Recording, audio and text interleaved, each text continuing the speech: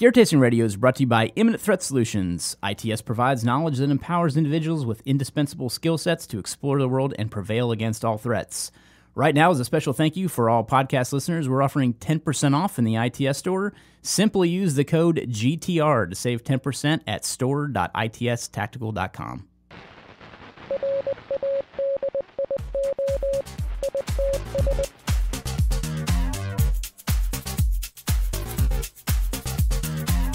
Welcome to Gear Tasting Radio, where we offer an in-depth look into the usage and philosophy behind the equipment in our lives. I am joined, as always, by Rob Henderson. Hello. And I'm Brian Black. And today we are talking about camping outside, sleeping outside. Just for whatever reason you're sleeping outside. Yeah. And so we thought we'd talk about some of the things that we've used when we've slept outside and things we recommend, ways that you can sleep outside if you're interested in that. We can talk about tents and ground pads and sleeping bags and everything in between, throw in some hammocks and, mix it all up. So I guess just to kind of start the conversation, my progression of camping and sleeping outside kind of dates back to being in Boy Scouts as a kid, where, I remember the first tent my dad and I got that we hung out overnight in a scout camp out when I was young, and I remember it completely sucked. The zipper broke when we were on the camp out. Of course, we were in some little, probably 3 or 4 man pop-up kind of tent style thing that used to exist back in the 80s or whatever. And I'm sure there weren't a lot of options back there for tents. So and imagine the quality. Yeah, I can't fault my dad too much for that. But as kind of I progressed in my own life and kind of got outside and into nature myself and camped out, I would either sleep in a sleeping bag under the stars, or that whole dome style tent is what I have in my mind of what I used back in the day. So that's stereotypical tent. Stereotypical 3-4 man tent. Like that's what I started with when I first bought my own tent.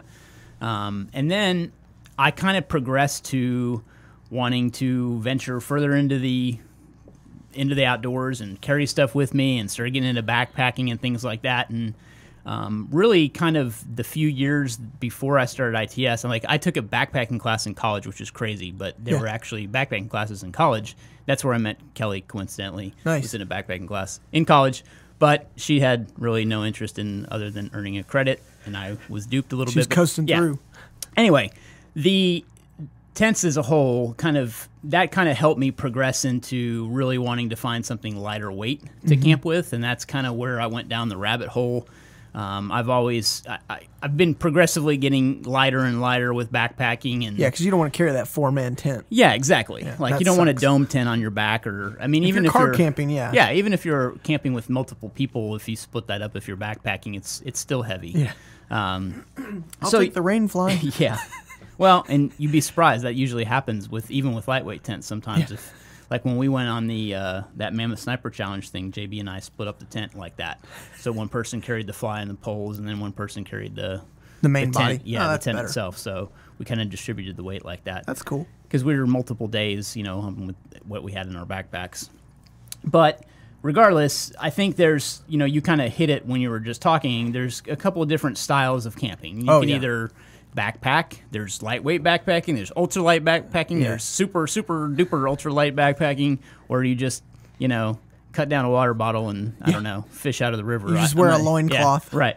And then there's car, we've got car camping on the other extreme of that, and then really glamping is kind of the be all end all. The opposite spectrum. Because you can car camp and still kind of rough it a little bit, but when you're glamping, that's, I don't know. I define glamping as kind of the setup that everybody had this year at the Muster Conclave. At the Conclave? Yeah. Because, I have a little 2-person tent, but the inside of my tent looked like someone's living room.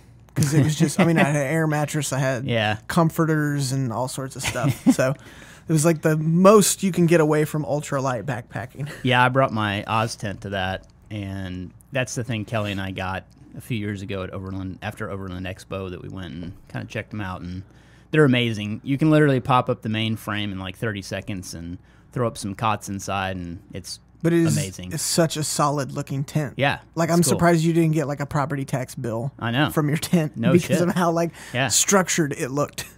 Yeah, that's exactly what it is. I mean, it's almost like it's not huge in the extreme to where it's like a Taj Mahal or something. It's not, and that's my classification for like those huge tents that are like 12-man. Yes, what you will get at Walmart that comes in like the 2-man carry box. Well, there's rooms. That's what I mean. Like there's a east wing, and like a a west vestibule. wing. Yeah, right. Step into my foyer. Yes, exactly. But it is pretty big tent, and it's a pain in the butt to store and carry, and I think it's probably, I don't know, lengthwise, I guess maybe 12 feet in length. For the bag that it comes in, and it's just kind of a cool tent to carry around when you've got the room and the weight to carry something like that. And I think that's what it comes down to with sleeping outside. It's like there are levels of comfort. Sure. And I don't think anybody that does ultralight backpacking is arguing that that's the most comfortable way to sleep, because it's not. I mean, at heart, you're sleeping on the ground, which always sucks. Yeah. So like the more you can do to put something between you and the ground, the better. And that's why, like, for the Oz tent, that's more of like a overlanding rig type. Hey, we're traversing a country and I don't want to sleep on the ground, a month. Exactly. And I like hammocks for that reason too. Yeah. I've gotten into those a lot, and that's actually what I used just the last time I went camping a couple months ago. So the hammock for me it's not super comfortable, so I haven't found a way yet that I can sleep in a hammock where I get I guess, complete night's sleep to where I don't wake up, because I wake up in a hammock. If I'm in a cot or sometimes even on the ground in a sleeping bag, I won't wake up. It'll just be, I'll sleep through the night, which is interesting. Great. But I wonder if it's movement or something. Well, so it may be movement, and it may be just being on edge more because I'm more exposed to the elements. I don't know what it is. But I take that back, though, because I've slept under the stars in a sleeping bag without that happening. So I'm wondering I'm if not it's sure. the curve. It might be. That your body gets put under, something like that. Yeah, but... And also, I still have not found a way to completely stay warm in a hammock. Oh, yeah. Now I know there's, down. What do you call them? I guess blankets is what you call it, like a down blanket that you put underneath it. Insulating layer. Yeah, like insulation. And still though. Yeah, and I've tried putting my ground pad in my sleeping bag and then sleeping on top of that. And then, however, ground pads are great because they're on the ground. Like that's what makes a ground pad. Turns out the ground is super insulating, right? When you put a ground pad on. Yes, and coincidentally, you can just pile up a bunch of leaves too and get that same kind of ground heat retention too. That's my plan. Yeah. For our 48-hour challenge. Pile up a bunch of leaves. Exactly, but it all comes down to personal preference and finding out what works for you. And I've accumulated quite a few tents in the years that I've been doing ITS, and I think the first tent that Kelly and I got before ITS that I finally convinced her to go camping, and I think my sister's got that now, but it was kind of like if I remember correctly, it was like a LL Bean tent or something like that, and it was that same style, dome type, bigger tent. I actually think we used it at the very first muster. I'm not sure though. But okay. Anyway, that's no longer with us, and we've progressed to the Oz tent for when we're camping together, because we both really love sleeping on a cot when we have the opportunity to. Yeah. But that's kind of where I'm at personally when I'm camping with Kelly. However, when I'm not camping with Kelly, that's when I kind of get to do what I want and experiment with not sleeping all night and junk like that. So that's when I like to sleep crappy. Yeah, exactly. That's usually what it comes down to, believe it or not. So that's why I've been experimenting with different hammock things, and some nights I'll try the ground pad thing. I haven't come across the best system for hammocks yet, and I have a great hammock. So the Eno Nest is what I have, and I've even got the double nest because I thought, okay, so if I move to the double size hammock, meaning more width, it would be more comfortable to sleep in. And actually, what happens is more material just piles up around me. So I have less visibility. You know what I mean? So as it turns out, you're more unaware of what's going on. Right. I think it might be a little longer too, but it doesn't make a difference to me. Okay. So anyway, and plus I always run into the conundrum of like how to, I guess, take things out of my pockets and where to put things. So I usually have a backpack, and I'll hang a backpack in a tree too. And sometimes I'll put stuff in there, but there's some things that I don't want to leave in a backpack that someone can just grab off a tree while I'm sleeping. So I've found that what really works good is the hammocks have these carabiners at the end of each end of the actual hammock body, and you clip those into the straps that wrap around the trees. So it's a pretty cool system to put up, and it's very fast and efficient. And I've started tying my bootlaces together in like a square knot and hanging them from one of those carabiners. Oh, cool. Because I don't like putting my boots on the ground. Yeah, no. And I don't like hanging them off a backpack. I get nerved out about things like coming up out of the trees and getting into my stuff for some reason. I don't know why.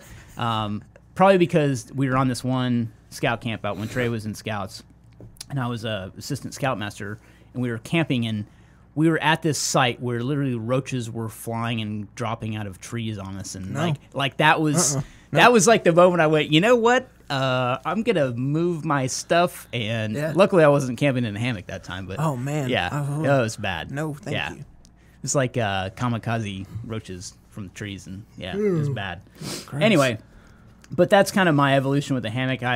I'd love to hear people's commentary out there on what they found is great for hammocks too, because I need some advice on that. I've done some research online, and I see a lot of different things on that, and I've tried putting a, I guess kind of like a rain fly over the hammock. I've seen a couple that have those. I've tried that. I've tried doing the rain fly and a bug net, you know, and it's just, I don't know. The whole system together is just a whole lot, and it just seems kind of counterintuitive to me of like sleeping in a hammock when you have to put a rain fly and stake it out and put a net on, and at that point it's like a tent in the sky. I know, and that's at that point it's like, why not just get a tent? But, I mean, I understand there's a level of comfort from sleeping above the ground like that, but sure, I don't know. I guess I haven't found the perfect system yet. Well, and I guess my big hang up on it is I guess like animals' access to me. But then when I think about it, I mean, it's not like a tent wall is going to stop something from coming in. I think that's the first visual I got the first night I ever camped in a hammock was some raccoon like scratching my back up, like, or like getting in with night. you and like curling up. I didn't picture that, but nothing. But I was worried about like hogs and stuff, walking underneath. I've thought about that too. Cut this open and get a snack. Right. It's like a piñata. Right, yeah. Because I mean, we've heard them a couple times at musters and stuff, wrestling around, and I just always think like, oh man, I don't know why, but it just seems less secure than a tent, even though, like I said, tent fabric is not known for its strength. I agree. So in terms of tents, like just to kind of throw out some things that I've used, I like kind of coming back to these Nemo tents that I have because they're super lightweight, and granted, I have not shopped for tents in probably 3 years, so don't quote me on like the latest and greatest in lightweight tent technology. But I feel that the Go-Go LE, which they have some weird names for Nemo, but that is like a bivy style tent, and then there's the OB12P or something like that, and it sounds like Obi-Wan. You're our only hope. Yeah, you're our only hope tent. But there's that one too, which is more of a two-person tent with it's got a kind of a internal pole system with it, whereas the Go-Go LE has an inflatable beam that kind of spans the bivy. So both are really cool. Obviously, one's a one-person and one's a two-person, which it's a pretty tight. I was going to say, when they say fit. 2 people, is it like? I mean, honestly, two people that know each other. Yeah, well? and that's the thing about tents too, and hopefully those that have camped kind of realize this. But a 3 to 4 man tent is probably going to sleep too comfortably. Yeah, so take that with a grain of salt on their rating. Same with temperature ratings on sleeping bags. Take that with a grain of salt too, and we'll get into that in a second. But those are kind of two of the more modern lightweight tents that I've used, and I like the Go-Go LE because it can fit down into something that I don't know what I'd describe it. Maybe like 2 Nalgene's or something like that in terms of space that it takes up. Maybe a little shorter than 2 Nalgene's, but probably the width. Like a loaf of bread. That measurement has gone out the window. That's probably pretty good. Like a ciabatta. Yeah, I'd say a loaf of bread is probably a good observation. Maybe a little smaller. That's a pretty good footprint, though. Yeah, and that's what I've tried to do is to get stuff that could fit into like a 3-day pack. So if you can imagine kind of the 3-day pack standard, I think it's, God, was it 27 cubic inches or something? 2,700 cubic inches for like a 3-day style pack? I'm not sure. That sounds super right and scientific. Yeah. So yeah, we're going to go with that 2,700 cubic inches. I'm not really up to speed on my cubic inches, so I could be totally messing that up. But anyway, I like the fact that I can put all that stuff into like a, let's just say GR1. So like a GR1 style backpack. I could fit that Nemo GoGo LE tent. I could fit my sleeping bag. That's a down sleeping bag. That's kind of my everyday or normal carry type sleeping bag. And then I can fit a ground pad and what else? That's kind of the, you know, the tent loadout, so to speak. You got a ground pad, sleeping bag, and, you know, tent. And I can fit all that in comfortably and still have room for other stuff like food and things like that. So with that is a big deal. Yeah, kind of keeping that in mind, like that's what I try to shoot for. Of course, I'm not going to carry a you know, a GR1 or GR2 or something like that from GoRuck on a lightweight backpacking trip. It's definitely... But you could. Yeah, you could. It's just you have a lot of weight in the pack because of that 1000D Cordura that it's made with. That's really dense, heavy material, very bomb-proof, but at the same time, it's very heavy in terms of a pack. Yeah. So there's another backpacking pack that I have. It's something 50. Can't remember what they stopped making them. You've shown it before, and I have it in my... Yeah, it'll come to me. I can picture it in my mind. But anyway, so, you know, when it comes to that, I've tried to kind of go lightweight with tent selection. Obviously, I kind of have a wide gamut of things to choose from. Sure. You know, doing what we do with gear has kind of afforded me the luxury of having a lot of stuff to pick from. So, you know, I can grab a hammock if I need to. I can go all the way up to the Oz tent size if I needed to, or something down to like a 2 or 3 man tent if I needed to as well, or something bivvy style. So yeah. Do you know if you can still rent tents and stuff from REI? I don't know. I didn't because know that was I know they thing. used to do that, because I've heard from several people like don't make the commitment until you've tried a couple things. Yeah, so I don't know if they still do that, but it might be worth looking into for somebody that doesn't know if they'd prefer you know, a tent or a 1-person or 2-person. Next time I'm in REI, I'm going to ask them that because I'm curious now. Not that I would do that, but I'd like to report back on. Well, and it kind of solves the, like you said, being able to select. If you know what you like and you're more comfortable, like some people are like, I'm always going to have a tent. So like, you know that you can make that investment because they can be a little pricey too. I know there's a lot of people out there that still buy the Walmart 2-person tents and they just don't hold up that well.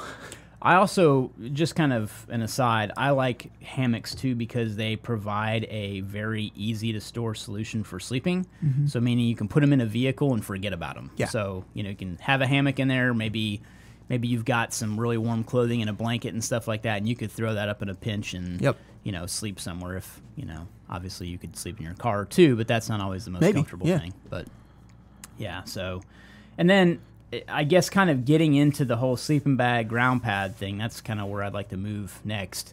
Unless you have tent suggestions that you... So I did the Walmart crappy tent for a long time, and it just fell apart. Yeah. And then I had actually picked up an REI tent. I can't remember the name, but it's not a great quality, but it's got like a solid tub, and it's a higher tub, which is nice. Are the seams sealed on it? They are. Yeah. But that's something we didn't talk about. So well, and I picked it up at their garage sale with my little discount code. It was like $30, so I couldn't beat that. Yeah, that's good. But I've looked into the Nemo, and then whenever this tent gives it up, I think I'll probably head to that. They're just such good quality. Well, a couple of things to look for if I'm gonna kind of get on that bandwagon with tents. You want something that's got a solid tub, which, you know, Rob mentioned tub, and what that means is that there's probably a good 1.5 inches that's a solid piece of material running all the way around the tent. So meaning like 1.5 inches, 2 inches high up off the ground. So meaning the bottom of your tent comes up and folds along the sides, and that's kind of a solid piece, meaning even the internal places where they had to sew a seam together are sealed, meaning there's like a rubberized plastic. Yeah, almost, it's like a coating. Yeah, it's like a clear coating that they put over the seam, and what that does is it prevents water from leaking into the tent via those little holes that the needle makes when they sew it together. And you wouldn't believe that you could get water in from there, but you really It totally can. makes sense when you think about it, especially like standing water. Yeah. So when you buy a tent, you need to either check to make sure it has sealed seams, or you need to buy a bunch of seam sealer and do it yourself, which is a horrible job. Yeah. I did that one time, and I've never forgot it. It's like it was so painful that I went, oh my God, this is the worst thing ever. And I was trying to save like $100 or something, on a tent. And I probably, worth the labor? Yeah, I spent tons of time, hours of time, sealing a tent. And, after a couple of months, I noticed some of my seams peeling up too. And I'm like, oh my God, this is ridiculous. But anyway. Save time and money. Take my advice, buy a seam-sealed tent, spend a little more money, put it on a credit card if you have to and make payments. But just don't incur the labor of sealing seams. It's not worth it. Trust me. There's so many people upset right now. I know. The seam sealer company is like, ah! Anyway, so onto like sleeping bags and ground pads. There's a bunch of different style ground pads, and we should probably hit that first because it's a quick talk. So you can either buy an inflatable style ground pad, or you can buy kind of a solid material ground pad, and I'm sure there's a better technical term for that, but kind of what is it, like a high density foam or solid density foam? I don't know what you'd call that. Yeah, some sort of foam, but it's not like egg crate foam. It's more of like a, I don't know, chemical type thing. So it's definitely thinner, and more solid. It is foam. That's what it is. Yeah. So there's a company called Therm-a-Rest that makes kind of all different styles of what we just talked about. They make inflatable ones that are full size, meaning that a standard or most stuff comes in like regular and tall. Yeah. So you can buy sleeping bags that way. You can buy ground pads that way. And then some companies make a short ground pad, which is like a cut down version that's lightweight, that's not protected past like where your knees are to your feet. So that, to me, you lose a lot of heat out of your feet. So I don't know. That's actually what take that or leave it. So I bought the tall, and I turn it into the short by folding it over on itself. So I get double padding, and then I don't have anything on my calves. And it does get a little cold. Yeah. But you get double the cushioning that you're sleeping on, which is like a cushy. I do. Ground pad. As cushy as I can get it. So the thing about the inflatable ones is they're very comfortable to sleep on. However, the downside is it could spring a leak. Yeah. It could get a hole, so you got to carry a repair kit or a patch kit with you just in case. And then it's more heavy. So when you deflate it and roll it up, they're traditionally more heavy than some of the foam ground pads. So Therm-a-Rest also makes a very popular ground pad called a Ridge Rest. I like that one a whole lot. Yep. It's a roll-up style versus the Z-fold of something called their Z-Lite. I think it's called Z-Lite. And it looks like the egg crate style kind of foam. And then the Ridge Rest is it has ridges in it, kind of like lines. So that is actually lighter than the Z-Lite, believe it or not. So that accordion style is cool because it does kind of compress better and fit certain places better. However, I think the Ridge Rest is more insulative. It's got a better R value, and that's kind of a metric that ground pads use, is there's an R rating. So the higher the R rating, the more insulative it is from the ground. So, and then they make a version of a Ridge Rest with like a silver lining on the bottom, so it actually helps hold thermal heat in better. So there's a version of that too. But I like that. It's very lightweight. It's comfortable. It's, I don't know, easy to clean. Yeah. And I like the fact that I don't have to worry about inflating it or carry a patch kit. So I don't know. That's my preference for a ground pad, and I've used quite a lot of them. I've used those short ones. I've used the ones that are kind of skeletonized when you inflate them, and those just have they don't even publish an R value because they're just non-insulative. It's like you took the worst things of ground pads and you combine them. Yeah, I mean, it's super lightweight, but at the same time, there's no insulation, so it's like, why are you even using that? So it's more of, obviously, a warm weather type ground pad. You're more using it for the cushion than the insulative properties. Right. So that's kind of the gist of what ground pads afford. Again, you can get short ones that try to save weight by, cutting them down. You can actually cut your own ground pad down too. So like I did that with the Z-Lite, that accordion style egg crate one that Therm-a-Rest makes. Yeah, I actually trimmed some of it off and tried to attempt to save weight, and it was just horrible. So it's not that I cut too much off. I just can't stand not having insulation on my legs and feet. So my feet just get horrendously cold at night. And even if I try to wear 2 pairs of socks or something, I still freeze my butt off. I'm going to get cold feet no matter what. Exactly. So, I mean, you can always try the trick of, like, boiling water, putting it in an Nalgene, and throwing it at the bottom of your sleeping bag. But I'm always skeptical about a leaky Nalgene. Yeah, I was going to say, check the seal on that Nalgene. Yeah, I know. Yeah. But, I mean, that is a trick. Also, just sleeping with a Nalgene full of boiling water on your chest can help keep you warm, too. So you can get those disposable hand warmers, too. Yeah, but those are only so good. And I'm always afraid of, chemical burns and stuff. I'm not afraid of those. I'm afraid of carrying the weight that it would take to have enough of those to make me warm the whole time. You get one night of warm feet. Yeah, it's like, I don't know. I could leave those. Yeah. I mean, I've tried to use them before, and I just can't. The hot hands things, I can't get into them. So what do you do for a pillow? So I actually have a pillow from Nemo that I like a lot that's an inflatable pillow. That's the Philo, right? Yeah. Okay. But on the lightweight side, I've used Ziploc bags in a Tyvek type stuff sack. Just filled with air? Yeah, so you have to kind of double them up. So I take the gallon-sized Ziplocs, and I'll put 2 of them.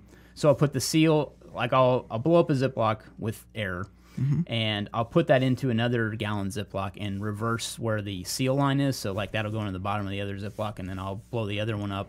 That's a good idea. And then, usually I don't blow the second one up. I just kind of seal that that aired up one in there, and then I put that inside a Tyvek stuff sack and close the drawstring, and that's my pillow. Nice. I've found that works okay. I mean, sometimes depending on how much I toss and turn, I'll deflate it. Yeah. But I think that's a great lightweight option. However, I like that Nemo Philo pillow a lot. I think that's what it's called, FILLO or whatever. Yeah. That's a pretty good pillow. It's just heavy. Yeah. For a pillow. That's true. Actually, you know what? I came across that other one not too long ago. I forgot all about it. Sea to Summit, isn't it? Yes, that's what it is. Okay. Yeah. I found that in REI probably 2 years ago, maybe a year and a half ago, something like that. I think we put it on the gear station. We'll look up the name and put it in there. That was a good one, too. Super lightweight and inflatable, and I think it has a double valve on it, too, so when you inflate it, the air doesn't come back out. You blow into it and inflate it. Yeah. Not like your standard children's toy. Yeah, and then it's got a secondary valve that you open and all the air comes out, so it's a really quick deflate. That's convenient. Yeah, it's pretty neat. Nice. Yeah, I'll make sure we link to that in the episode intel, too. That's cool. But yeah, that's kind of the gamut of ground pads. Do you own a ground pad? I do. I have the Therm-a-Rest. I have the Ridge Rest. Inflatable one? Not inflatable. Oh. I have the Ridge Rest, just the foam when it rolls up. And I have the big one.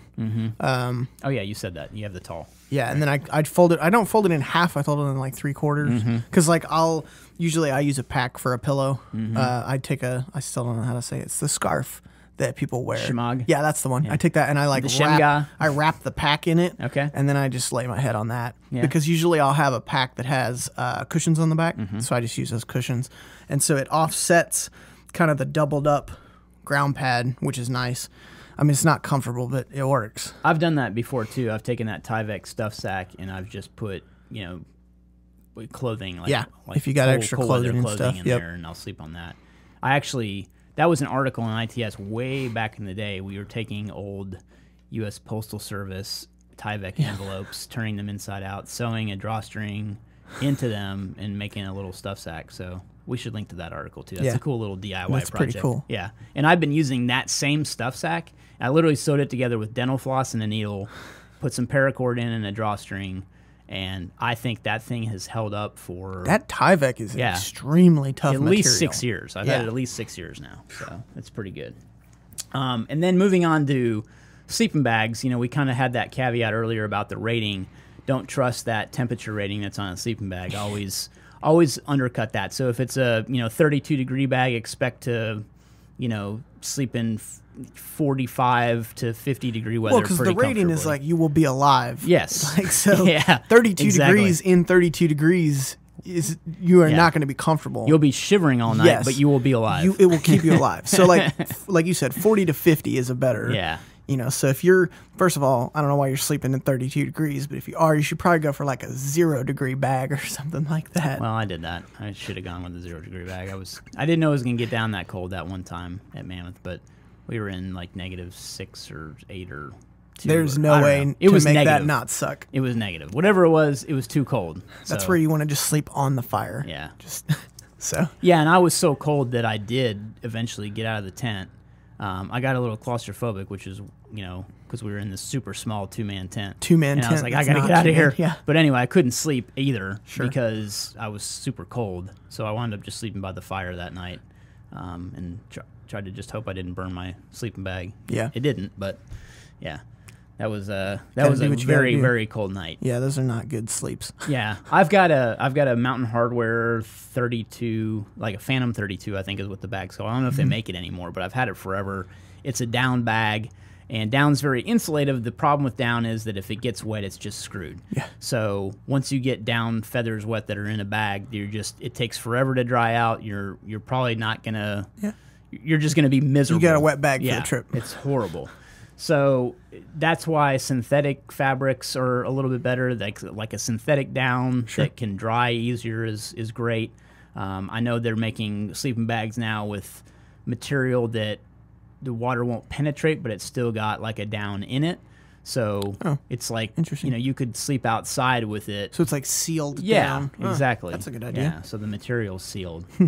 But anyway, those are kind of some options for sleeping bags. Obviously look at the thermal rating of a sleeping bag and take that with a grain of salt, and just get something that's comfortable. Again, sleeping bags come in regular size and short, regular size and long. I think women's have variations as well, but yeah, I mean, definitely. What's great about places like REI is you can actually go get inside a sleeping bag and try it out. So they'll let you do without that. being asked to leave. Yeah, I mean, that's why they have them hanging there. Sure. So it's not just to look at. They're literally to take down and climb inside it and make sure it fits you well. Because I like that Phantom 32 bag a whole lot, but the zipper's on the wrong side for me. Well, and that's the thing is operate the zippers and do all the things that you would normally do, bunch up, sit up, all that kind of stuff. Because that's another great thing about when you were talking about the Oz tent.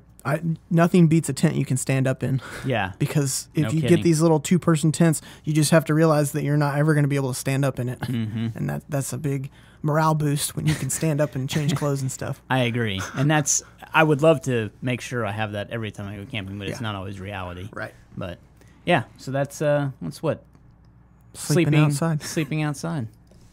All right, thanks for listening to Gear Tasting Radio. Remember, if you have questions, use the pound tag Gear Tasting on a social media network. We will find them and get them answered here on the show. Eventually, we'll do another question and answer episode pretty soon. We've already got some we're stacking up for it. Remember to subscribe on Apple Podcasts and leave us a 5-star rating. It really helps get our show out and let new people see it. Apple gives preference to podcasts that have really good ratings, and it'll allow us to kind of keep growing the show. So we'd very much appreciate your rating and review. If you've got something that you'd like to leave us as far as feedback, we'd love to hear that too. So you can even email that into us, email support@itstactical.com. And if you are considering kind of helping to support the show, which we would love, we have a Patreon channel, so patreon.com/itstactical. Allow us to kind of give you back something in return for your patronage there. You can check it all out there. And thanks for listening, and we'll see you next week.